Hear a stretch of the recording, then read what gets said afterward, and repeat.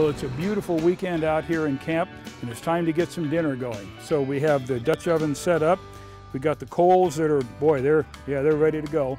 And our ingredients are all lined up, so we'll get started here and show you how we make up our Dutch oven beans, potatoes, and sausage. We get things going with a homemade fire starter under the briquette chimney. This handy device kicks off the briquettes without using petroleum-type fire starter chemicals. Next, we cut up 3 small potatoes into bite-sized chunks.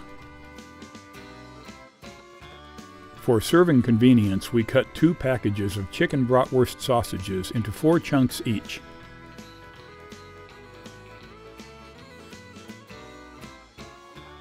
So we'll put a little bit of olive oil in the pan here to heat up.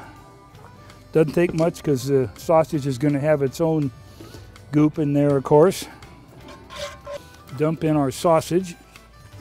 This is some very nice chicken with a couple of different spices, but we like chicken sausage because it's a little bit less fat.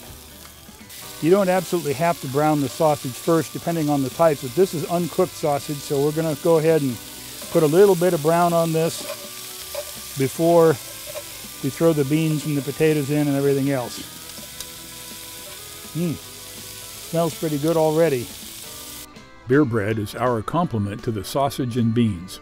A temporary foil liner makes a good spot for blending the bread mix. We use a local brew to help flavor the bread.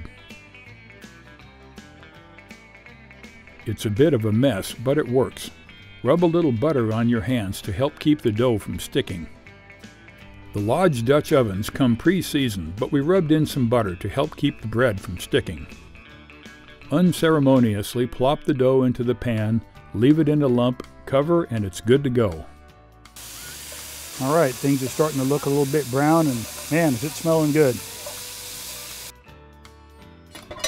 Time to pull the lid off, and it looks like the sausage is browned up nicely. So we're going to move this off to the side and add the potatoes that we cut up earlier. And we'll get those a little bit pre-cooked before the beans go in. All right, we'll start with the chili beans and the black beans and a little bit of garbanzos for a light little bit of color.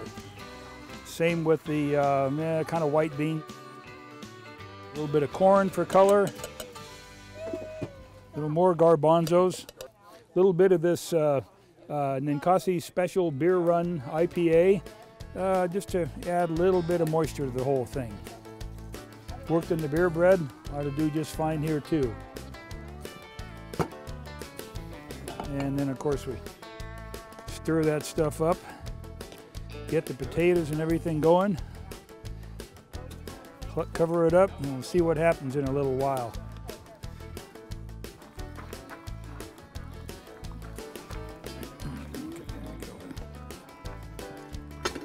Meanwhile, it's time to take a look at the beer bread. It is puffing up nicely. Started up a few more coals here. The coals started burning down. We began the first coals a little early, so we started a few more, added them on here, and it looks like everything is perking along just fine.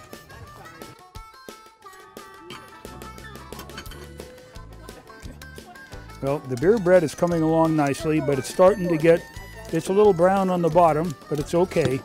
So what we did was we moved all of the coals from the bottom up here on the top to put the heat mainly down off the top of the bread.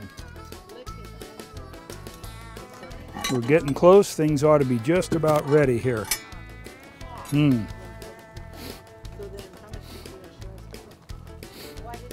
Water's boiling. Smell is really good. Everything looks like it's blending together nicely.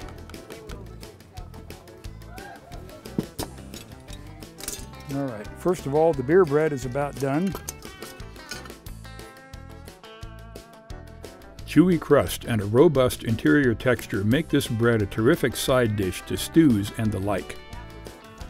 All right, this is about done. It's been boiling for, I don't know, 15 minutes or so. Get a few chunks of the sausage in there. Feel how hot that is on the bottom on my hand. Looks pretty darn good. We have the bean mix with corn and whatnot, and the sausage, chicken sausage, so it's a little bit healthy. And beer bread, a one-pot wonder. All things considered, not an all bad way to start a meal for an evening of camping. Can definitely recommend Dutch ovens as an addition to your camping supplies. Cheers. For more information about Dutch oven cooking, log on to our website at rollinontv.com.